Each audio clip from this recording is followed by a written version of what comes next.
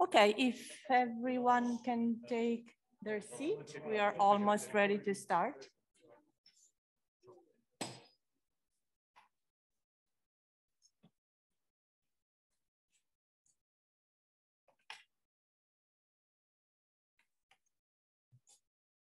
So good morning again, good afternoon, and good evening, everyone. It is my distinct pleasure to welcome all of you to the first session of the 2022 SDG 16 conference, where we will be discussing ways to prevent conflict and sustain peace in an increasingly fragile world. I am Ilaria Bottigliero, the director of IDLO's Department of Research and Learning, and I'm very pleased to welcome a lineup of very distinguished speakers from across sectors and regions who will share their insight on how we can address the root causes of conflict, reduce fragilities, and put ourselves on the path of a more just, peaceful, and sustainable future. Today with us, we are very, very lucky to have Ms. Leymah Gbowee, the founder of Women of Liberia Mass Action for Peace and founder and president of the Gbowee Peace Foundation Africa. Welcome. We also have Ambassador Cindy McCain, the permanent representative of the US mission to the UN agencies in Rome. Very warm welcome. Ms. Lynrose Jane Genon, faculty of Mindanao State University, Iligan Institute of Technology. Welcome.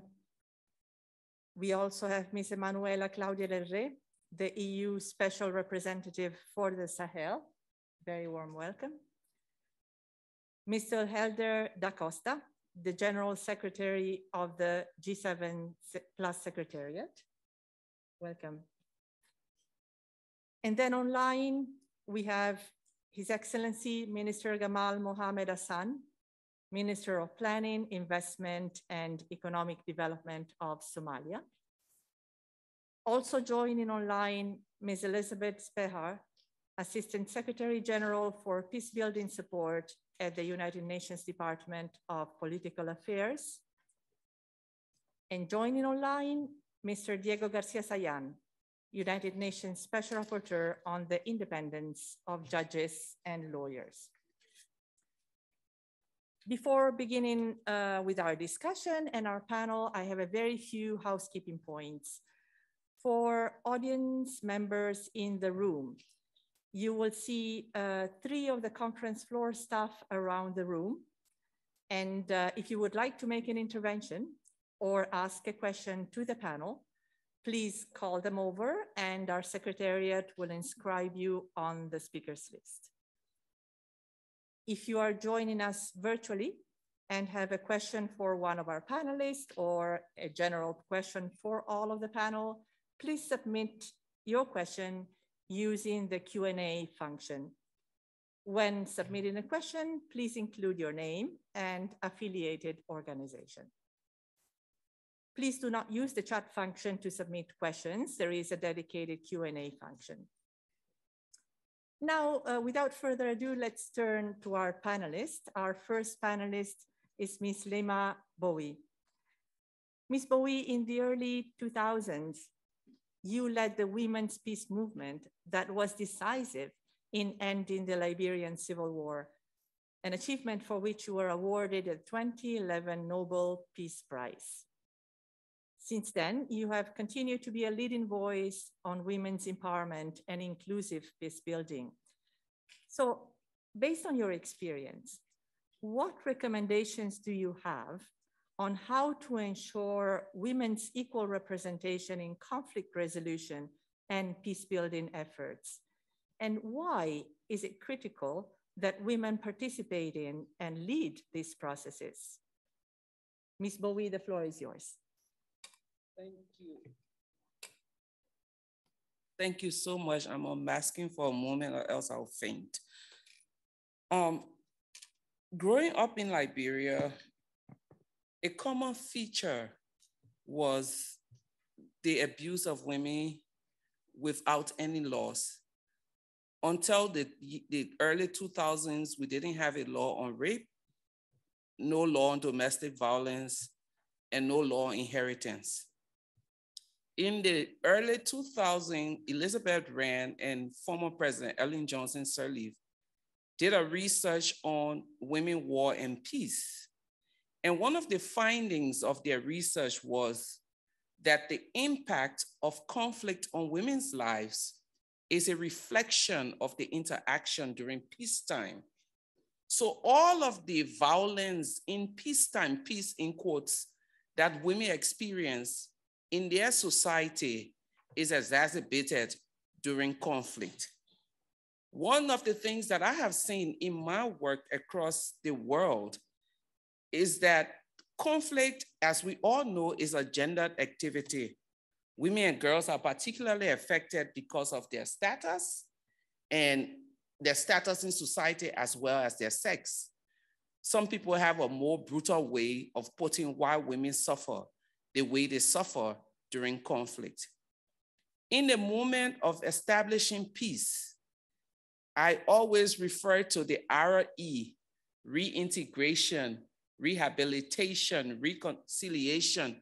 So the RE represents we're doing the world that has just experienced conflict all over again.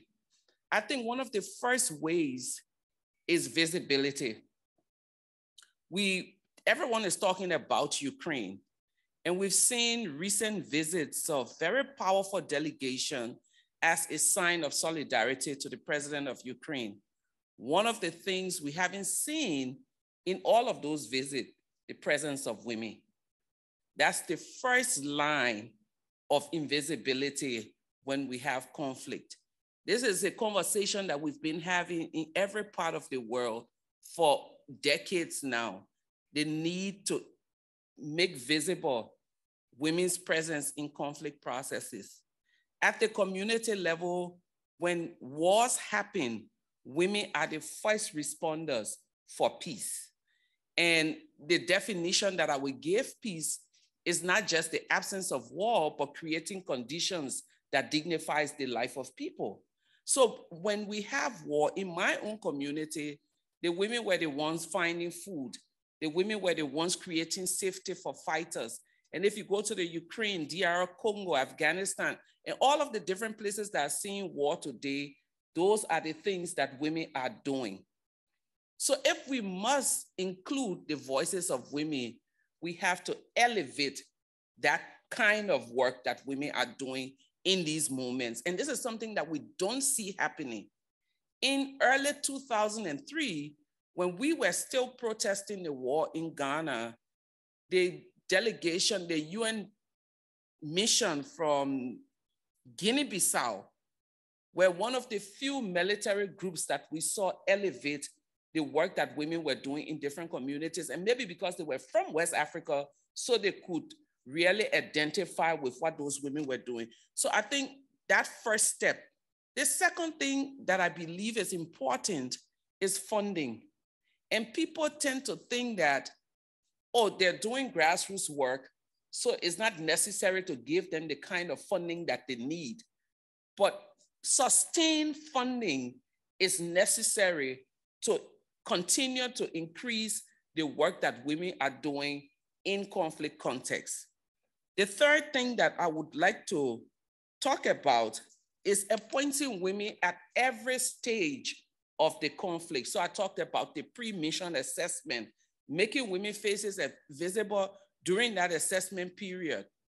Most people say, oh, we can't find competent women to serve as mediators and negotiators.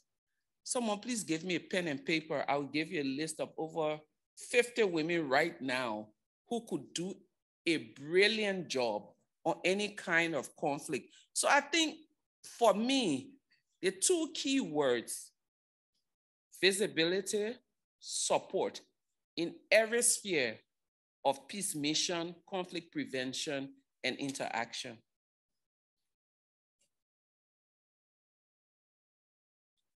Thank you so much. Thank you, Ms. Gbowee.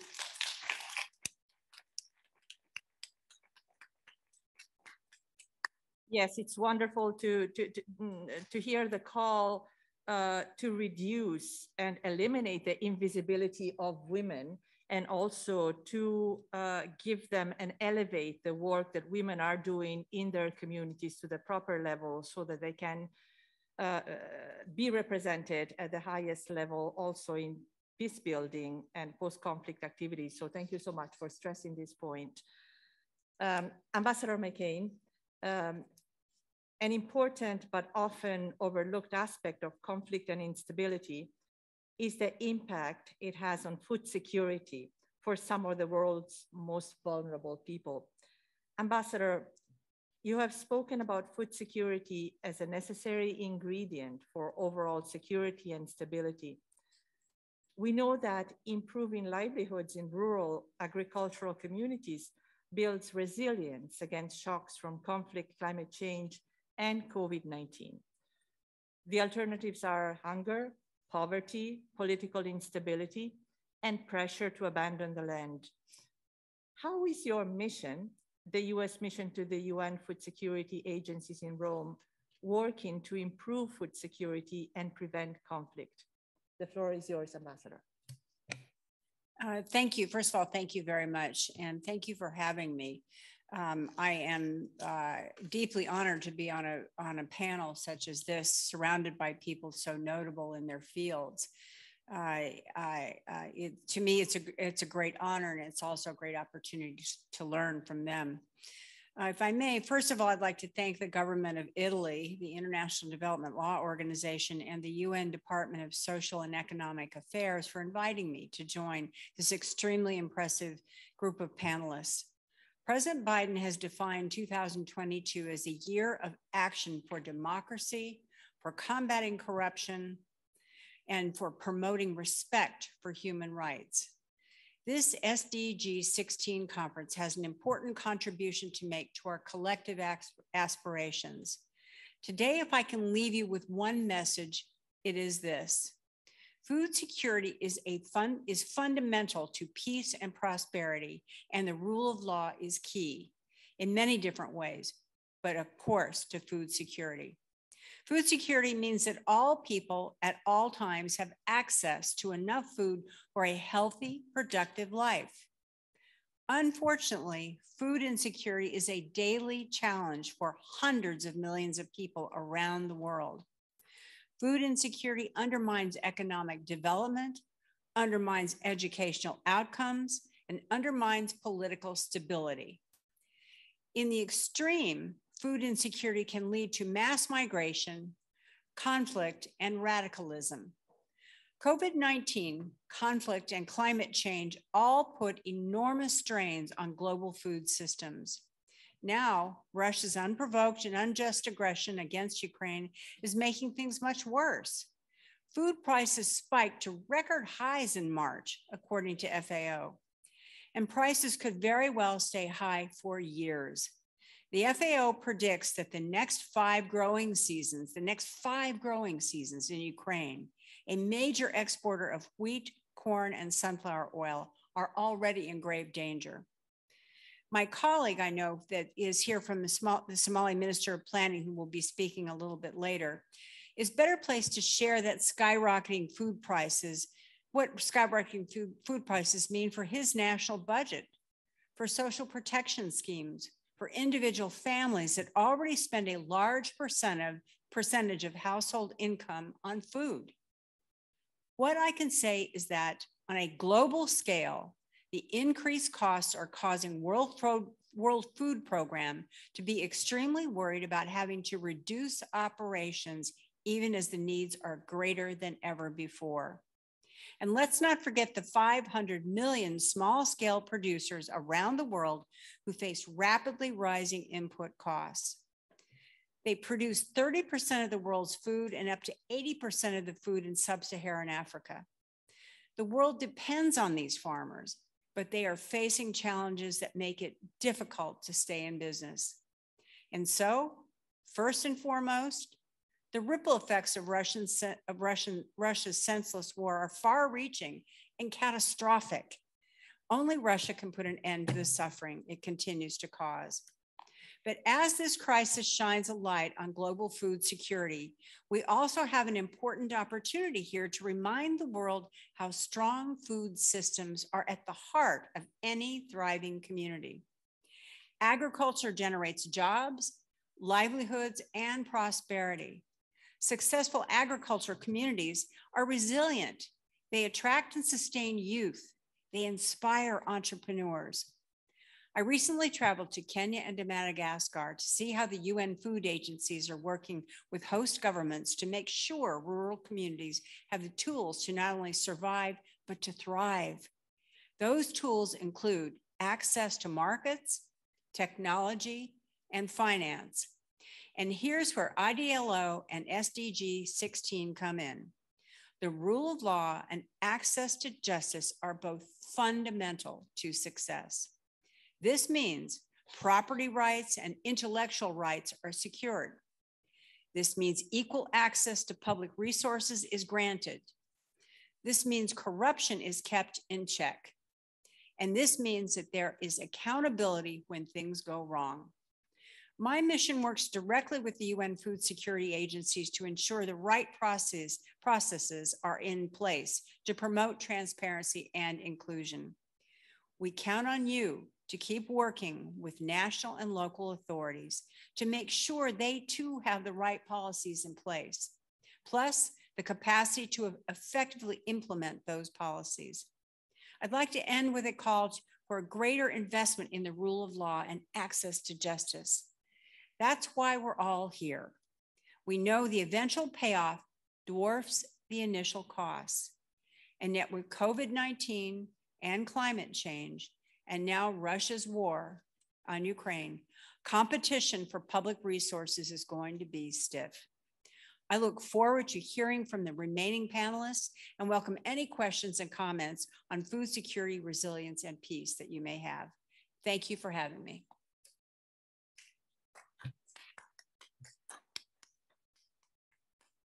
Thank you so much, Ambassador. And thank you especially for highlighting a link that is not necessarily obvious, which is how rule of law and access to justice contribute directly to food security and in turn to sustaining peace and building peace. So thank you so much for your contribution. I'm very pleased now to hand the floor to Ms. Emanuela Derre, the EU Special Representative for the Sahel. Ms. Derre, in the Sahel, many root causes and drivers of conflict, such as pervasive impunity, corruption, unequal access to justice, human rights violations, and lack of accountability, stem from or are exacerbated by an absence of the rule of law. What actions do you believe must be taken to strengthen public trust in justice institutions and address grievances that, if not resolved, could lead to greater fragility, instability, and violence? The floor is yours.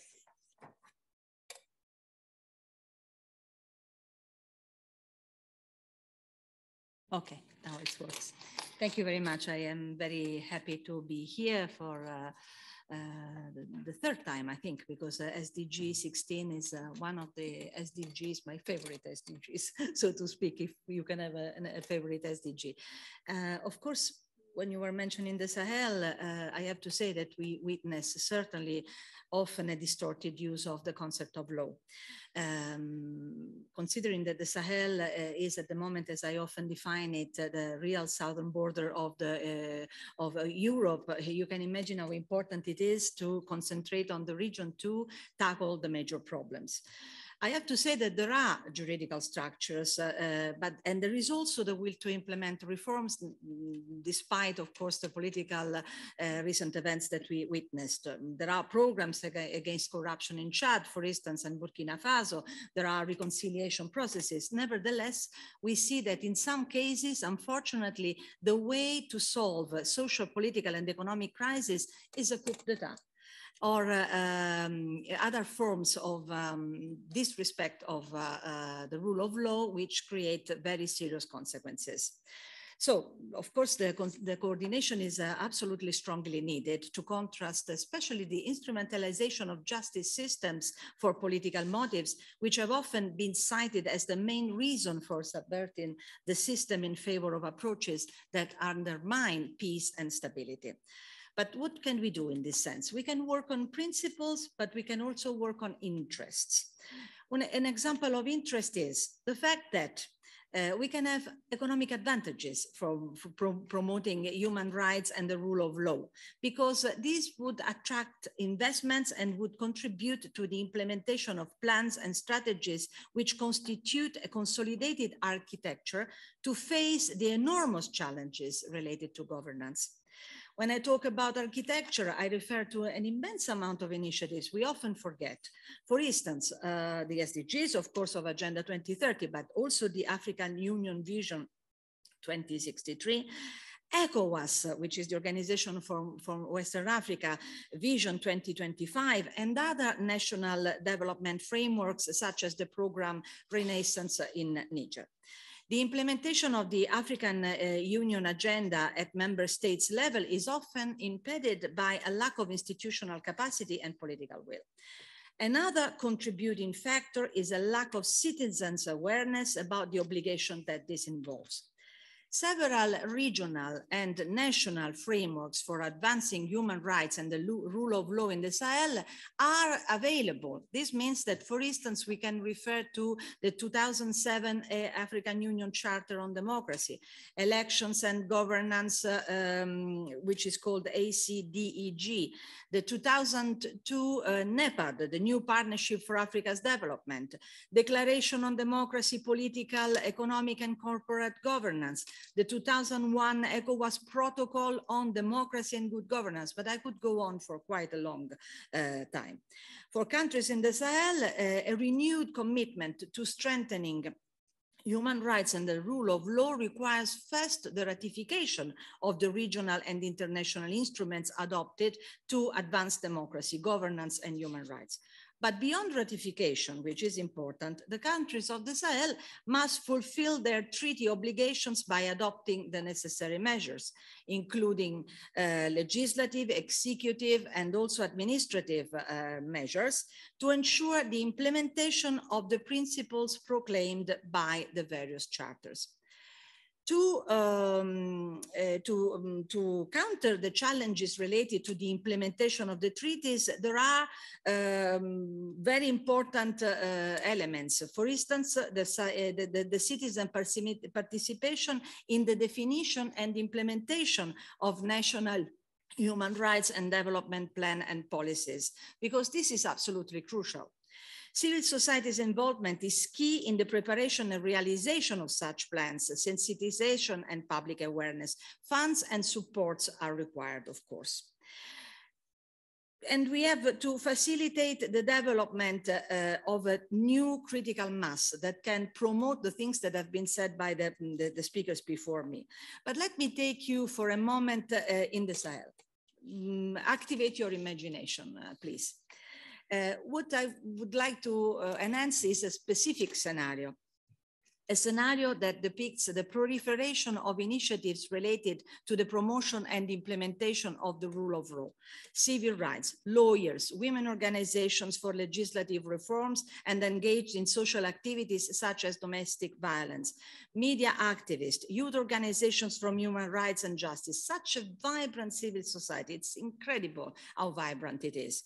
I always visit them when I go to the region, and I am in contact with them constantly. Of course, we always praise them. This is for a fact, but, and I'm very much in line with Leymah and Gbowee for having mentioned this, we do not fund them sufficiently. Not only, we have a difficult coordination with them. In most cases, they have difficult coordination between them because it's very difficult to communicate in Africa, as you very, very well know, especially in the Sahel. There is a lack of infrastructure and all the rest.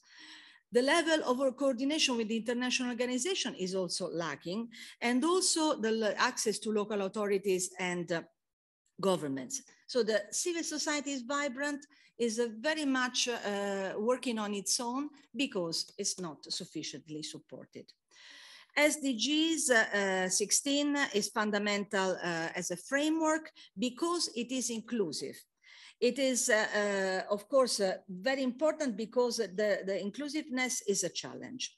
And what are the other challenges? The fact that we need a social contract. When we talk about governance, we talk about a social contract.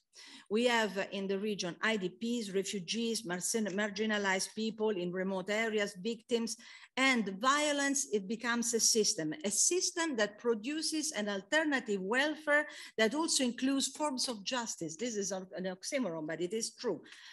The context, of course, requires a new concept of democracy, which should be contextualized. And also, we should fight impunity because people are reassured when they know that they can actually have access to structures of justice, because they feel that they can be proactive in the society.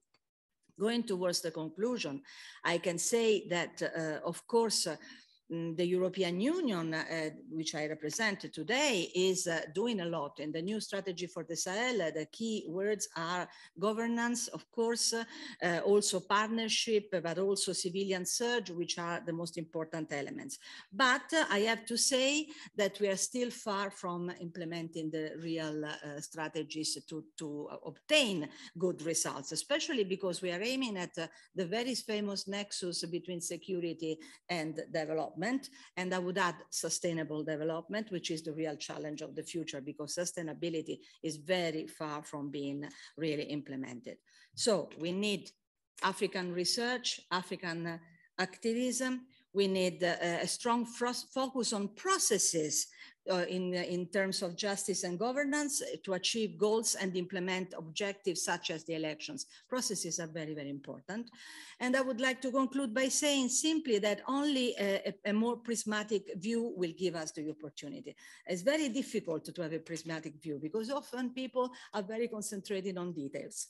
And we need this attitude, this approach. And I have to say that this exercise today, once again, and I want to praise IDLO, UNDESA, and of course, my Minister of Foreign Affairs of Italy, are giving this opportunity. And this is something we have to exploit as much as possible because it is a very precious opportunity. Thank you.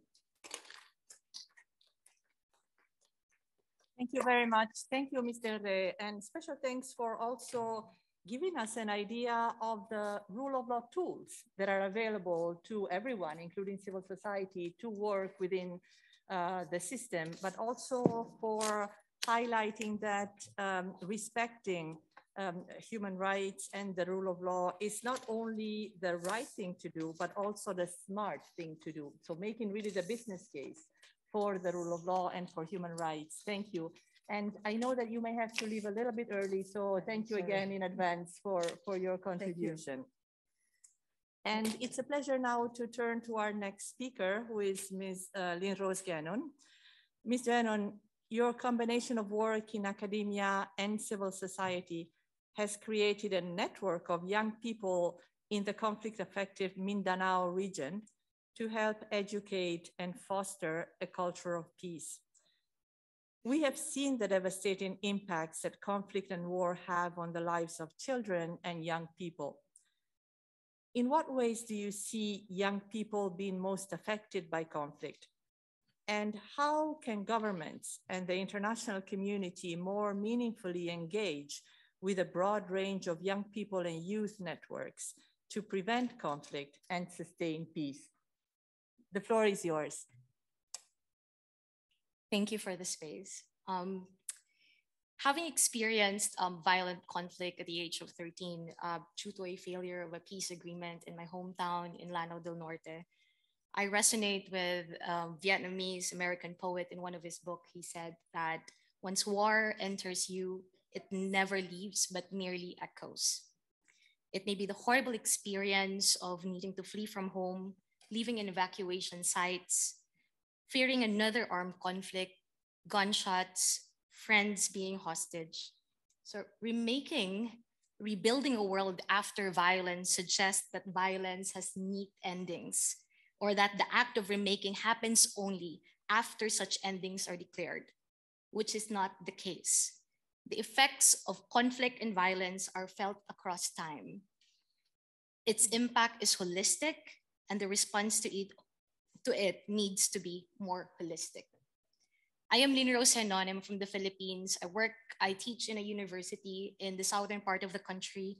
I am also an executive council member of Young Women Plus Leaders for Peace Initiative and a participant of the UNDP 16 by 16 initiative, the group of 16 youth activists across the world who drafted and presented the Rome Call to Action in 2019, right in the same room, which outlined the call to action, urging all stakeholders and partners to take bold and strong action on SDG 16 and empower young people. And some of the points in 2019 are also the points that I will be raising today. Youth affected by armed conflict and those living in disaster-stricken communities is faced with limited education opportunities and dire unemployment. In the Philippines, a large number of young people cannot find employment and earn a satisfactory income, and access to education, would like to emphasize this one, is fundamental for facilitating young people's positive engagement in sustainable development. The COVID-19 lockdowns have caused a substantial decline in the job market, compounding the COVID-19's impact on poverty in the Philippines. Last year, the youth unemployment rate in the country was 14.5, and that's roughly around 1.12 million young Filipinos were unemployed. A large number of these unemployed youth live in conflict-affected and post-conflict areas, which peace and security situations worsened in many parts across the country, even while the pandemic continues. These same communities are also vulnerable to natural disasters.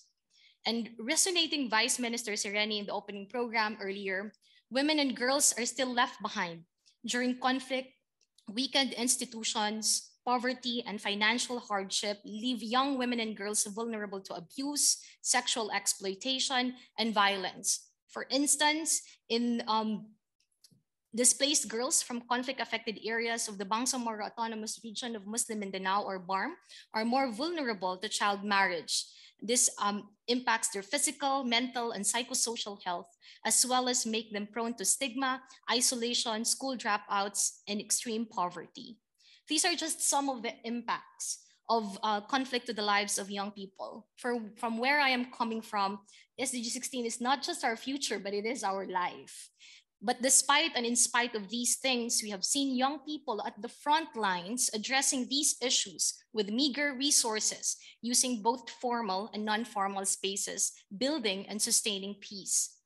Like mentioned earlier, I work in two spaces, I would like to believe. One is in the university, where we initiate activities to empower young people to co-create peace in their communities. In 2018, we initiated Project Yakap, or Youth Amplifying and Co-creating and Advocating Peace, which is a leadership and mentorship program for youth affected by the Marawi siege. We are also currently implementing the SDG Mainstreaming Initiative that created an information, conversation, and networking hub on SDGs.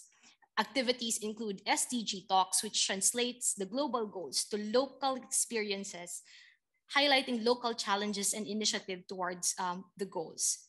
So in our mobilization and capacity building work, we have seen that despite normative policy developments for increased youth participation and inclusion in peace building, operational deficiencies and disparities of youth are still unacceptably high.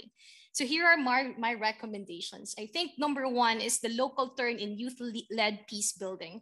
Peace and security efforts at the local level are what will keep policy commitments and government promises operational. So we need to recognize, support, amplify local youth peace building initiatives. And I'm referring to programs that young people control and lead in their own communities.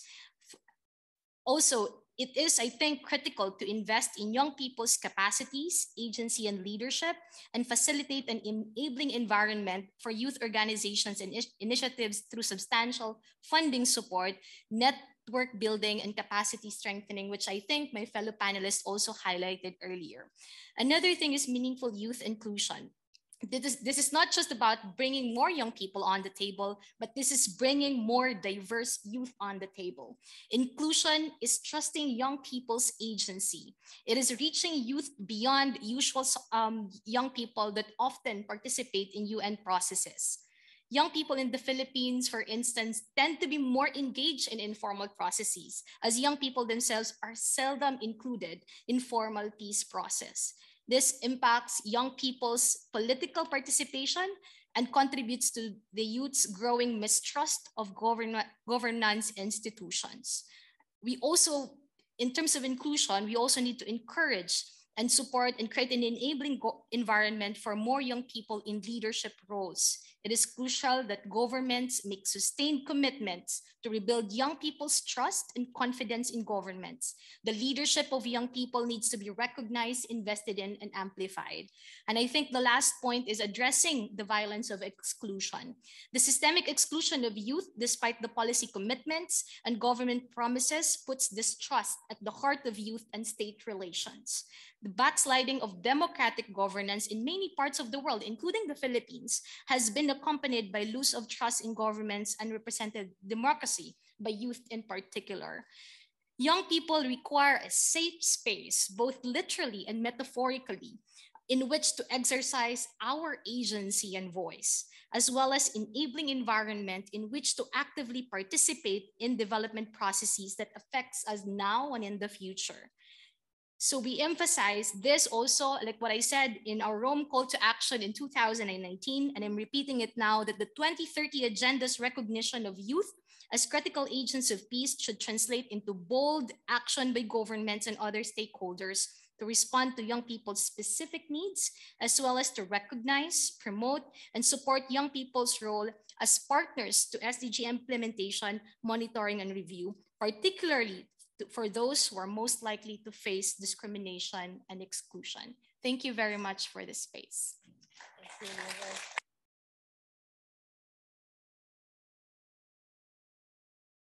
Thank you so much, Ms. Lynrose. What a powerful message. You have reminded us of the effects and social impacts of war and how the youth is often the victim of such effects, but also of the fact that the young people can be very powerful agents of change, provided that they have the proper space, the enabling environment, and the space to participate in these processes. So very powerful message. Thank you so much for that. We're now turning to our next panelist, Mr. Helder da Costa, the General Secretary of the G7 Plus Secretariat. Mr. da Costa, you lead an organization of 20 fragile and post-conflict affected countries, ranging from the Pacific, Asia, Africa, and the Caribbean. It is a platform for sharing lessons and experiences among fragile and conflict-affected states to support each other through peer learning in the self-led transition from fragility to resilience, based on voluntarism, solidarity, and cooperation.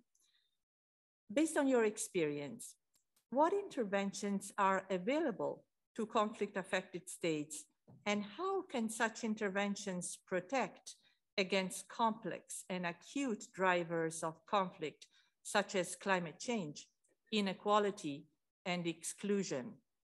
The floor is yours. Thank you. First of all, on behalf of the G7 Plus, my intergovernmental organization, which is also a permanent observer at the United Nations, I'd like to thank the organizers for having me here to this important conference for the second time. I was here in 2019 before COVID. As we are about to start living in the post-COVID life, we witnessed the tragic war in Ukraine instigated by Russia, as echoed by other prominent speakers here. In addition to the direct suffering of the innocent people in Ukraine, the negative impact of this war has already been felt around the world. The conflict-affected countries, such as my organization, member states of 20 countries, are at the front of the negative consequences of the war. Curfews, lockdowns, and closure of borders were not necessarily new to the citizens of my member states. Take the example of Afghanistan, Yemen, Central African Republic, South Sudan, Somalia, Guinea-Bissau, or even Liberia, from the home country of my sister here from the Nobel Peace Laureate in 2011. The G7 Plus, as you mentioned, comprises of 20 member states. If you look at the trajectory of those countries over the last few years, it has been full of suffering and difficulties due to war and conflicts. We all can visualize and imagine the sufferings of the difficulties the citizens in these countries have gone through. So to answer your question, Madam Moderator, allow me just to share with you some experiences, perspectives of the G7 Plus countries using some of the interventions with a very low cost. I was inspired by Ms. Leymah Gbowee's remarks early on that support the grassroots level activities is very important. Here, what we, the G7 Plus, we can also attest to, that using the very low cost initiatives, such as promoting peace and reconciliation and dialogue at the grassroots level, as well as at the national level and subnational level, will definitely pay peace dividend to the citizens at the country level. I say this because we have already engaged in Central African Republic, bringing the protagonists of the war coming out from a country to a neutral place, and it works. Unfortunately, this couldn't be replicated in Afghanistan because Afghanistan is completely a different set of game because it is a proxy war. So my contribution to this discussion is that the national dialogue and reconciliation is the most affordable way to address the existing conflicts in the fragile states. Second, we all hear about the conflict prevention. Secretary General of the United Nations, also his main agenda for his second term as the Secretary General, he focused on conflict prevention rather than conflict resolution. However, the more we hear about conflict prevention, it has never been stronger, as the latest OECD report, which focused on fragility. So conflict prevention is political and manifested in political phenomenon in very broad areas. And allow me also to share with you a personal experience that among the experience that we face within the G7 Plus countries, there is hope to be shared among ourselves. Like you mentioned about the fragile to fragile cooperation. My home country, Timor-Leste, just got an election for the second round of election 2 days ago.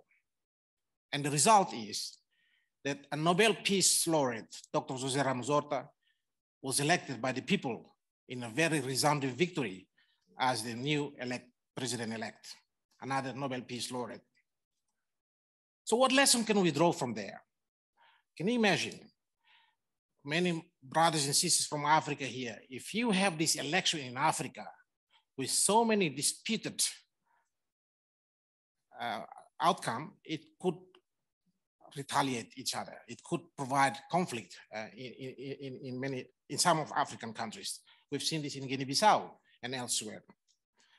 But coming from my country, only 20 years of getting independence, 20 years ago, and then having successfully done the elections in a very prudent and fair and objective, it could also provide lessons learned to other countries as well. What inspires the experience of Timor-Leste? First and foremost, since we're talking about SDG 16 here, it is the importance of fair and accountable institutions. And what institutions comprise in the elections process? Of course, the National Commission election or Technical Secretariat for the elections. So those are the institutions that could also be strengthened in order to provide a fair and equitable outcome so that people can trust the institutions and therefore they can also go and vote. Another important lesson that we could also learn from here is regarding your question, Madam Moderator. What are the interventions? It is about the trust of the people towards the public institution.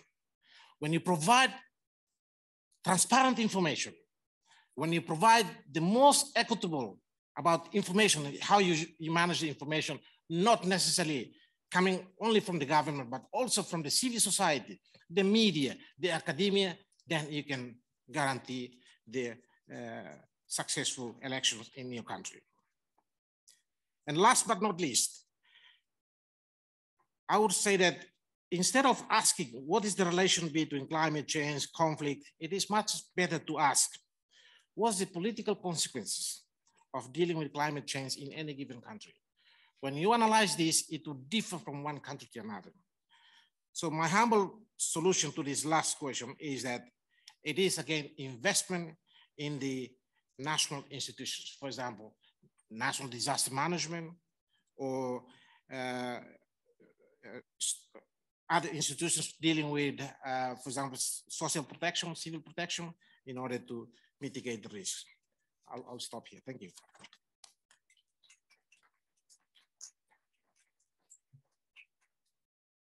Thank you very much, Mr. Da Costa, and thank you also for introducing us to.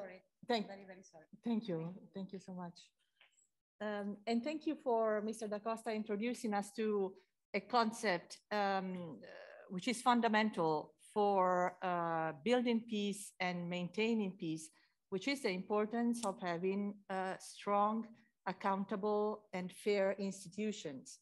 And this is something that we will be also discussing in our next panel. So I'm very happy that you introduced us to this concept now to really underline the importance of supporting national mechanisms such as the ones that you have mentioned. So thank you for that. Now we are going to turn to our online panelists. And I'm very happy and privileged to turn to our next panelist, His Excellency Minister Hassan, who leads the implementation of strategies for sustainable development and economic growth in Somalia. Minister, a key priority of your administration has been the development of reliable and more accessible data gathering and reporting mechanisms. How has the Somali government used these tools to understand the differential impacts of COVID-19 on human security across social groups? And how is this transformation being used in Somalia's policy response? His Excellency, Minister Hassan, the floor is yours. Thank you very much. Greetings, Excellencies, ladies and gentlemen, honorable guests. Good afternoon. I'm very pleased to be taking part in this year's SDG 16 conference, jointly organized by the United Nations Department of Economic and Social Affairs and the International Development Law Organization and the government of Italy. Distinguished delegates, over the past 2 years, Somalia has deeply felt the compounded impacts of the outbreak of the COVID-19 pandemic. As we all know, the country's health landscape has been adversely affected by state fragility, poor infrastructure, inadequate equipment, and limited health professional workforce. This pandemic has exposed these fragilities and exacerbated their effects on our society. Increasingly, climate change-related disasters such as droughts, floods, and infestation of logs have displaced millions of Somalis and driven many more to the brink of famine.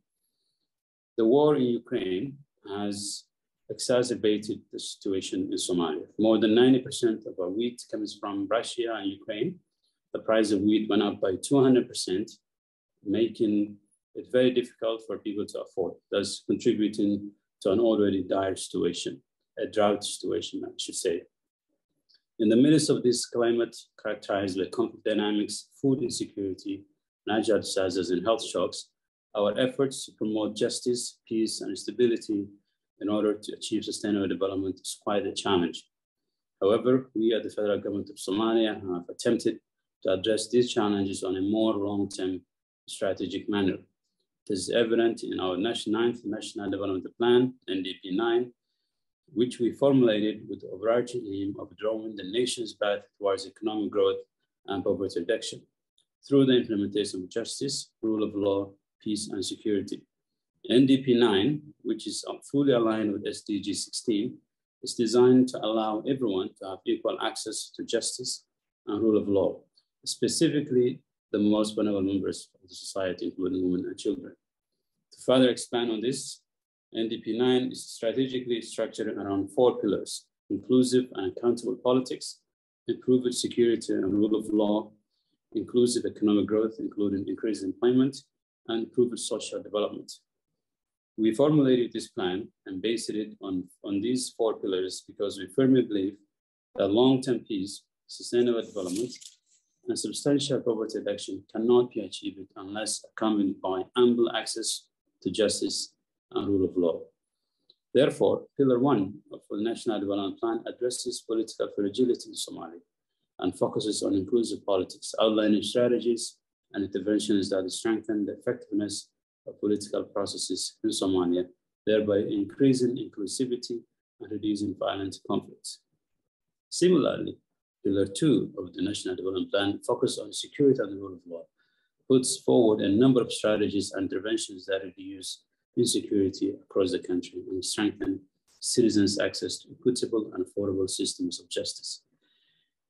To bridge the gap, or basically to make sure data is available and accessible in Somalia, 2 years ago, we have created our first National Statistics Bureau, which is tasked to compile, collect, and produce official statistics to make sure that the numbers reported in Somalia to outside Somalia are accurate and respond to the actual needs on the ground.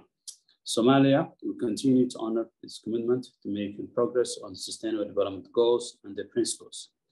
As I've just explained, efforts have been made to align and embed the SDGs into our national plan, as well as within the monitoring and evaluation frameworks.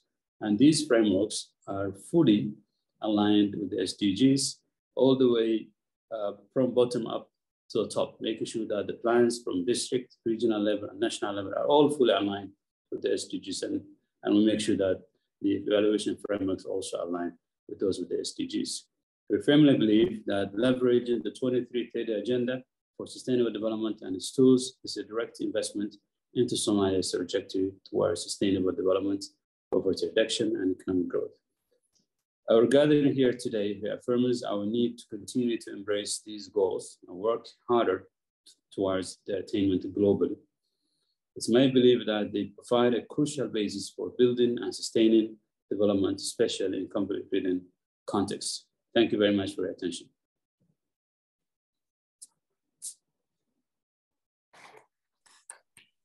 Thank you very much, Your Excellency, for your insightful intervention and also for sharing how your country is taking a more strategic approach to respond to the shocks of war. We have heard again about food insecurity, health shocks, the challenges of war, and how it affects your situation on the ground. So thank you very much for your intervention, much appreciated. Let me now turn to our next panelist, Ms. Elizabeth Spehar, the UN Assistant Secretary General for Peacebuilding Support. Ms. Spehar, you were recently appointed Assistant Secretary General for Peacebuilding Support, building on a distinguished career spent leading political and peacebuilding initiatives, including in Cyprus, as chief of the first ever UN peacekeeping mission led by women. In your experience, what are the benefits of including historically underrepresented groups, including women and youth, in peacebuilding processes and dialogue? And how do such efforts contribute to peaceful, just, and inclusive societies? The floor is yours. Yes, thank you very much, Madam Chair. And I would also like to join the other panelists in thanking the Government of Italy and the International Development and Law Organization for the invitation and for this very important event. I have to say that being one of the last speakers in the panel has the advantage or perhaps disadvantage of much already having been said, but I will try to build on on the very many important points that some of the previous speakers have made in relation to your question. So first of all, I would like to emphasize the importance of inclusivity in everything we do at the United Nations. Its importance for peace and security, and for the 2030 Agenda for Sustainable Development overall, which our Deputy Secretary General mentioned at the outset of this meeting.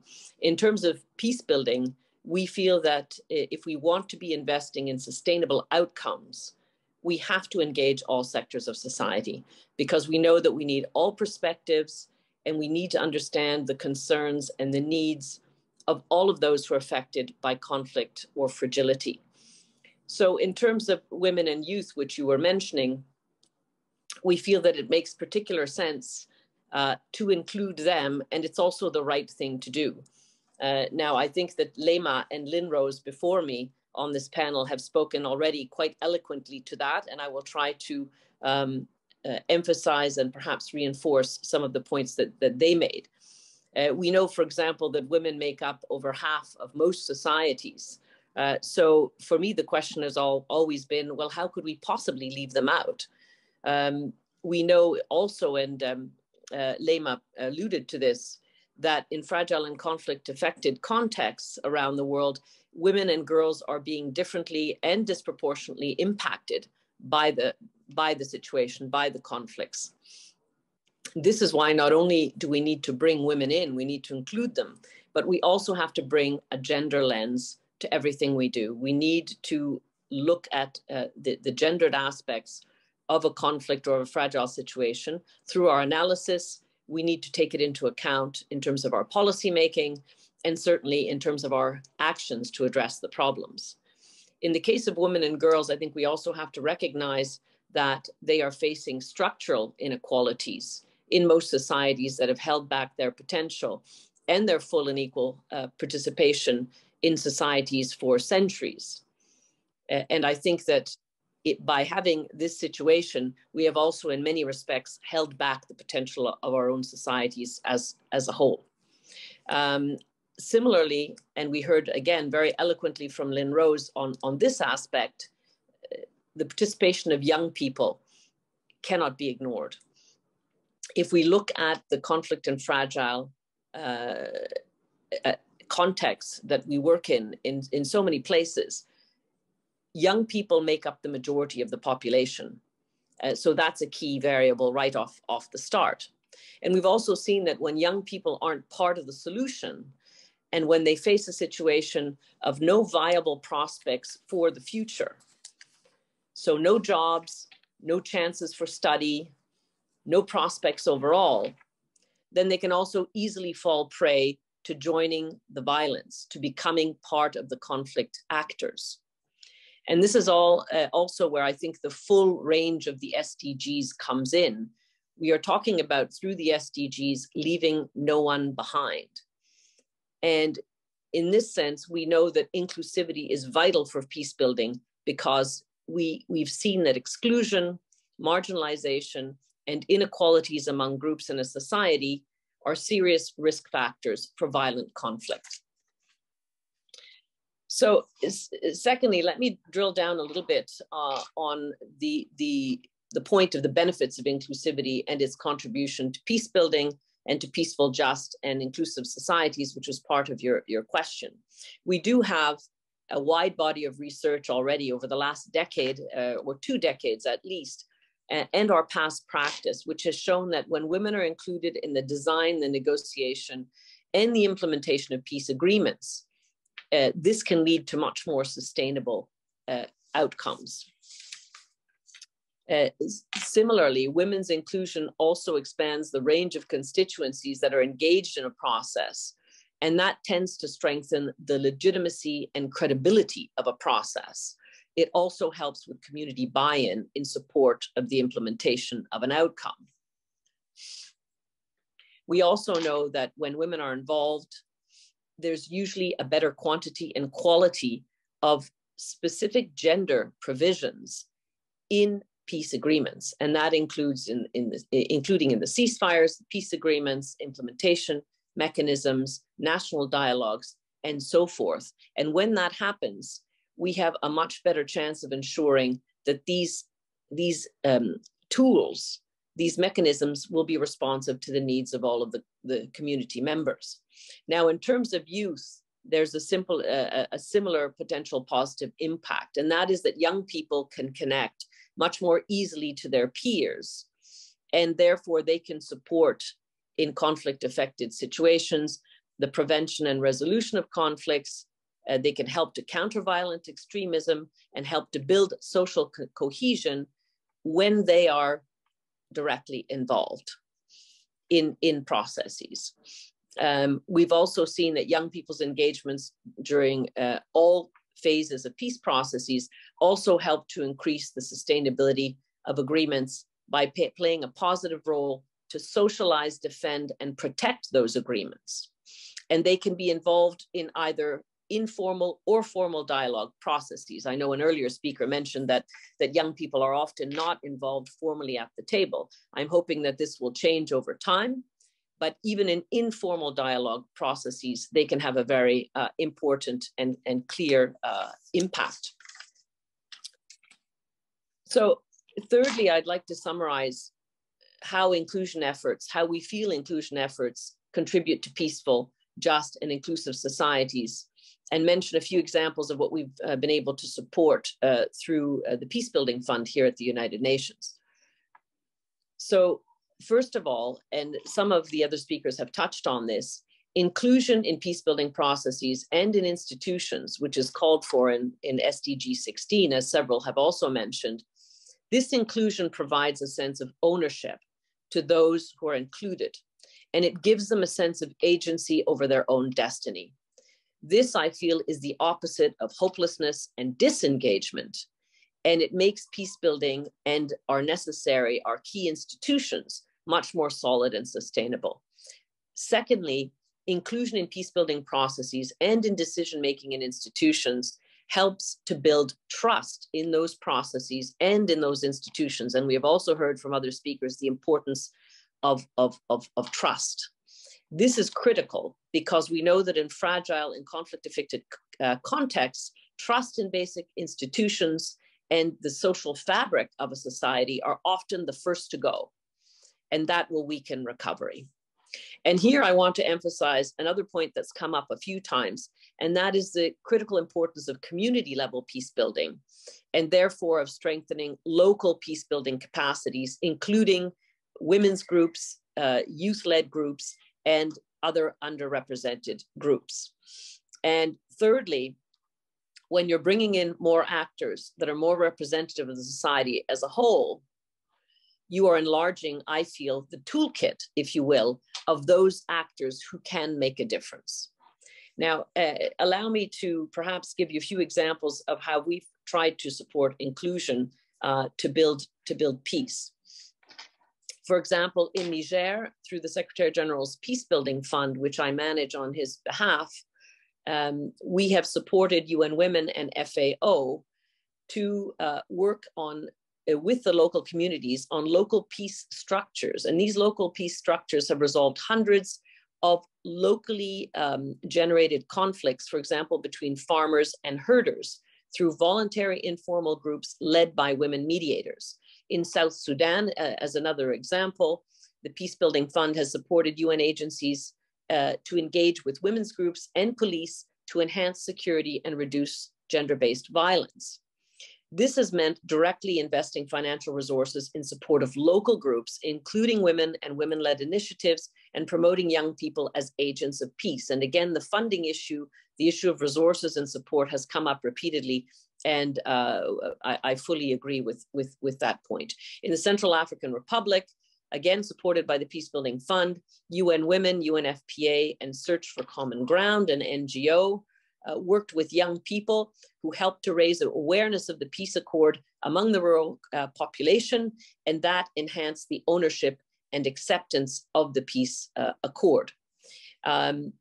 We have something in the Peacebuilding Fund called the Annual Gender and Youth Promotion Initiatives, and we use these initiatives to support NGOs, youth-led and women-led organizations to directly make an impact on peace. And this year, the Gender Promotion Initiative is calling for proposals focused on supporting women's civil society organizations directly, the groups and networks, to strengthen their institutional capacity for sustainable contributions to peace building. And the Youth Initiative this year is seeking proposals focused on fostering youth-inclusive political processes and promoting the political participation of diverse young people. That was another point made by Lynrose about the diversity of young people as well.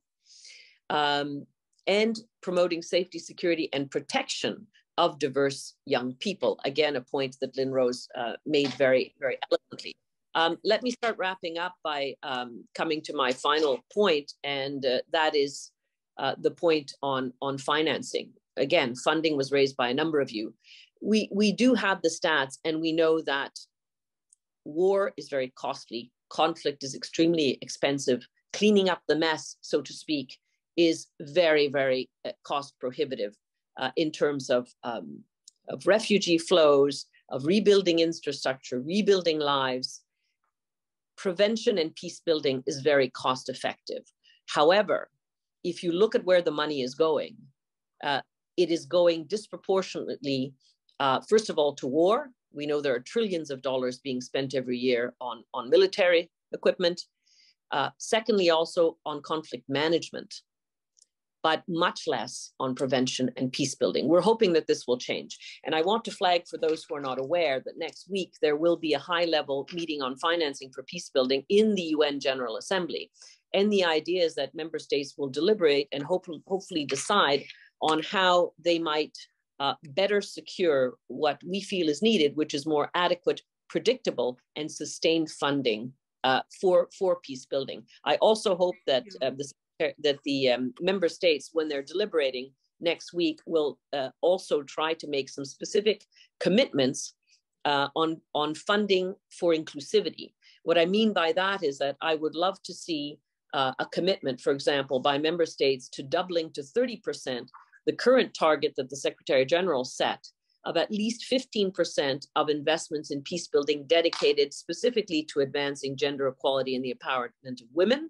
I would also love to see a specific target for youth in peace building in terms of funding and support, which doesn't exist at the moment.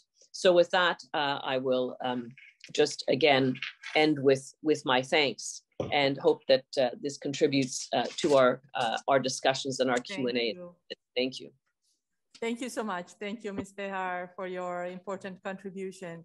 Let me move immediately to our next panelist, who is Mr. Diego Garcia-Sayan, the United Nations Special Rapporteur on the Independence of Judges and Lawyers. Mr. Garcia-Sayan, you are exceptionally well placed to speak on the relationship between politics and the judiciary, having served as Minister of Justice of Peru, as well as Judge of the Inter-American Court of Human Rights for 2 terms. What responsibilities do political and justice actors have to support judicial independence today? And how, in your experience, can judicial independence contribute through upholding the rule of law to peace building, reconciliation, and conflict prevention? The floor is yours. Thank you. Thank you very much. Good afternoon, good morning for everybody. And thank you for the invitation to share with you some views and concerns. Of course, after all what we have heard this morning for me, I'm in Peru, or this afternoon for you, many relevant things have been already been said, as Elizabeth Spehar has just mentioned. So I just will try to insist in certain aspects that are absolutely crucial. A functioning judiciary is essential, so to prevent conflict, so to process conflict, that is more or less obvious. But a functioning judiciary means that it should promote rule of law, it should guarantee rights of everybody, due process, and prevent crime and corruption.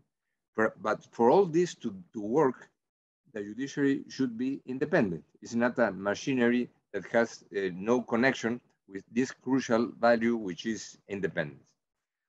What has happened in the world as an impact of one of the several aspects in which the pandemic has eroded rule of law has because many situations that have been worldwide present, like for instance, the increase of violence against women, increase of domestic violence, and the limited capacities that most society have had to react and to process this new set of situations. And of course, the new wave of corruption. In some countries, I have heard the wording billionaires of the COVID billionaires, which exceptional public funds that have in many cases been part of bribes and corruption by certain individuals. How can judicial independence contribute to peace building, reconciliation, and conflict prevention? Many relevant things have been said in this matter, but I would, in a matter of time, we have not too many minutes remaining, mention three aspects that may be crucial. The first, that it is absolutely essential that the public institutions, the judicial machinery, has legitimacy. So that's the only way through which it can work as an effective system to prevent and process conflicts. Legitimacy that requires many components. One of them, of course, is independence, due process, and that the machinery works. Second, access to justice. Many of my colleagues have already mentioned this, but it is absolutely crucial. Access to justice for all, and especially to vulnerable groups, especially for women in certain situations, for indigenous groups in which conflict, gender violence has dramatically increased in several parts of the world after and during the pandemic. But real access to justice is essential so that the society believes that that is the way through which conflicts can be prevented or processed. And then a question that is raising increasing concern, at least very clearly in Latin America, in which eventually unemployment and poverty is one of the major concerns in societies, that is being gradually and very quickly replaced by the concerns about insecurity, about the increase of crime as one of the major threats perceived as so by the society, in which is a kind of major proof of the institutional capacity to prevent and confront crime inside the context of rule of law, of due process, of respect of human rights, and not following the temptation of justice applied just without all those basic guarantees. And this has to do, again, with certain international standards besides independence of justice, which has to do with how is the world better prepared or not now to act against corruption, to prevent corruption, and to react against corruption. We have one of the best international treaties that have been adopted in the last decades, which is the UN Convention Against Corruption.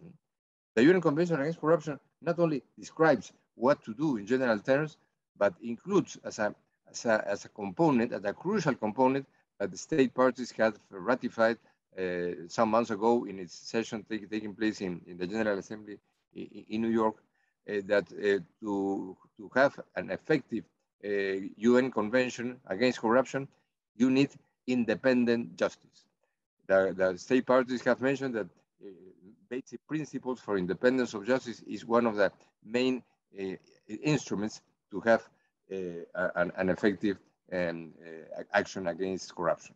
So if you combine all this process in which legitimacy, access by everybody, and especially by vulnerable groups, touching efficiently dramatic threats against humankind like corruption, all of them require this component of independence, which is not a question that is referred only for the rights of lawyers and judges, but a basic right mainly for society. So that would be a thing in which, after all that what we have heard this morning, this afternoon, that we can finally conclude as one basic component for the future. Thank you very much for this opportunity, and thank you for all the fantastic presentations we have heard today. Thank you so much. Thank you, Mr. Gercesayan, for your presentation and also for introducing the discussion and the element of the fight against corruption, which is so important also to ensure processes of justice, something that we will discuss today and tomorrow throughout the panels. Now we are running a little bit late, but I see from the chat that there are so many questions, and I would like to take the opportunity to at least present to the panel 3 brief questions for your consideration, because our audience is so active, so we cannot just conclude without taking a few questions. I actually have in the speakers list 1 question from the live audience here in Rome. So I am inviting to take the floor Ms. Rita Martin Lopidia of the Organization for Women Development of South Sudan. Ms. Rita Martin, you are here. So thank you very much. The floor is yours. Thank you very much for the space, as well as the very brilliant panelists. My question goes to Leymah. Listening to you share the recommendation and the experience that you have makes me reflect on what is happening in South Sudan. As women activists, we know that it is an uphill task during conflict and peace negotiations, in which you have to push for every single thing. And it is actually a very tiresome process.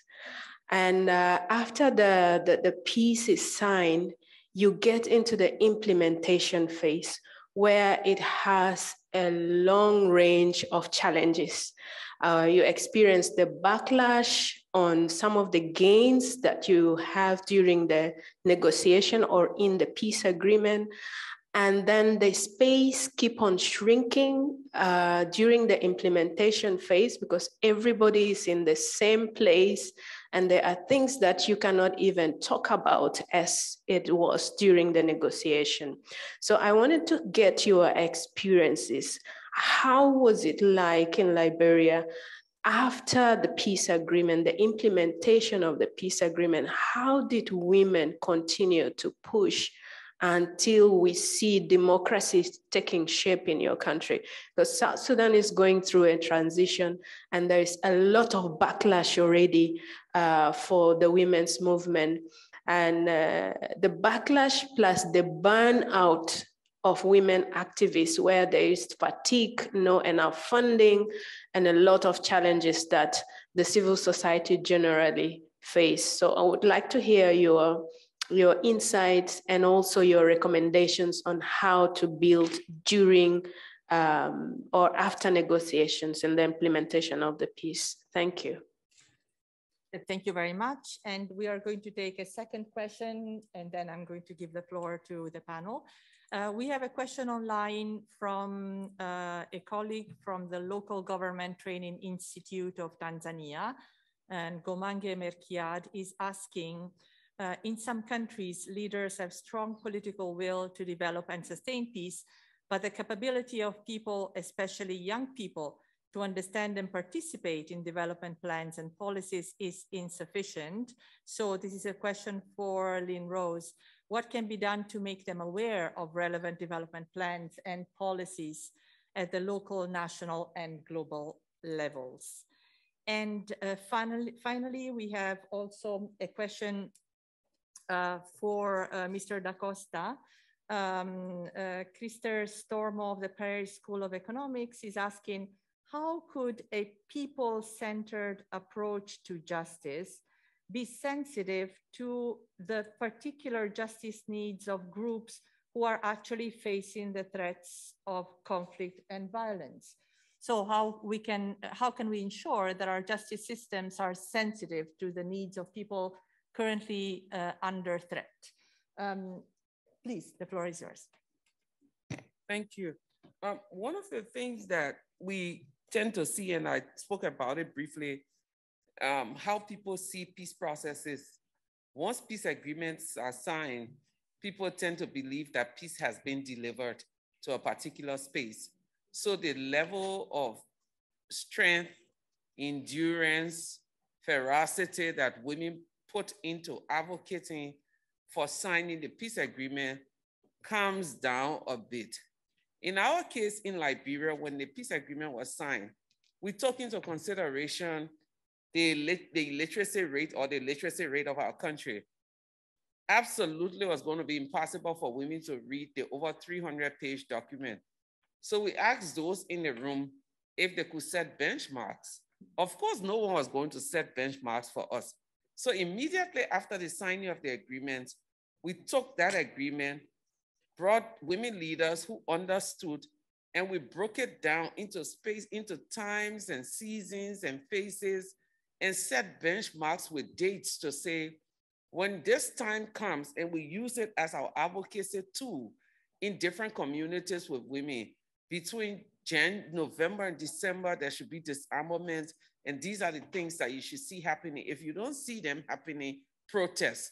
During this time and that time, if you don't see this happening, but until we continue the advocacy around peace, knowing again that peace is not just the absence of war, but the presence of conditions that dignifies lives, we will continue to miss the mark. And with the case of South Sudan, because I've been involved, I know that people tend to relax easily once the agreements were signed. It's time for them to pick it on. Women need to come together in a collaborative way.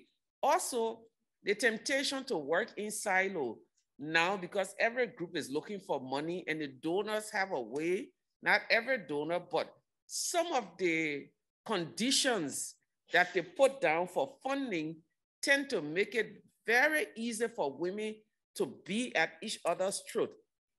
Once I said to some people in the EU, it would be very necessary or important if they could put some requirements for local community groups to be paired with groups in the capital city to apply for donor funding for peace and security work for women. But I think you need sustained advocacy. Don't give up. We are going to the 4th cycle of elections next year in Liberia. This is something that has never happened in our country in its history. And in the 4th cycle of elections, we're going with the same energy that we took to the peace process. I hope it helps. Thank you. Thank you so much. So Lynrose, over to you for a 1-minute reflection. Thank you. And I think my response to that question is investing in local actors. And most of the work that we do in Mindanao is that. And I think empowerment, making young people own these UN agenda, global agenda, bringing them home, translating into language that young people can relate and that they can concretely imagine how this impacts their life is very, very helpful. And I think, like working on ownership so that young people can co-own it and be part of co-creating what these agendas are. And I think also for young people, we need to hold and take space, may it be online, offline, it doesn't have to be huge. And most of the work that we do are gathering 15 people in community talking about what youth peace and security is and what SDG 16 and how they are linked together and why it impacts, why we need to talk about this one. So thank you. Thank you so much. And finally, Mr. Da Costa, your final 1-minute reflection. Thank you. Regarding the how can we ensure people who are under threat to justice, I think experience in our member states, particularly in fragile and conflict-affected states, show that you need to have a fair access to justice, regardless of the root causes. So here, the victims, in particular women, children, and or people who are sexually assaulted and so on, need to be brought to justice by the justice actors. Now, final point, in order to show the legitimacy, as the other panelists online mentioned, you need to have a legitimacy in the justice sector. So there is no exception for fragile states that the legitimacy is there. It's just a matter of having, boosting the trust and the confidence by the local people towards the justice institutions in order to bring those who perpetrate the crime into justice and trial. Thank you. Thank you so much. And so we're coming to the conclusion of this session, and I would like to thank all panelists and the audience for your insights. We have heard a number of excellent points, and I will summarize the most pertinent ones at the conference reporting back session tomorrow. So I hope you will join us at the next session as we look at ways to build institutional resilience and enhance the effectiveness and accountability of institutions. So thanks again. I will close the panel now, but I have also a housekeeping announcement. We will take now a 5 minutes break. There is an open coffee space both today and tomorrow in the 2 rooms next to the conference, one on your left and one on your right-hand side. In light of COVID-19 requirement, it will be important to make sure we split in the 2 rooms more or less equally. And that was the announcement. So thank you so much for your attention today, and I'll see you soon in the next panel. Thank you and goodbye.